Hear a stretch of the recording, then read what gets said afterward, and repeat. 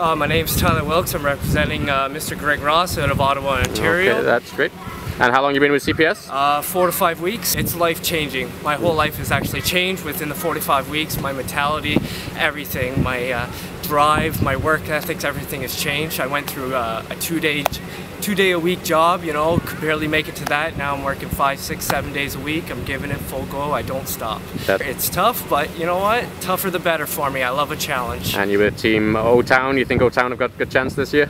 No. I don't think that. I know that. I know that. That's great. All right. Well, I see you. We're gonna take it. Good luck for the rest of the week. Perfect. Thank you.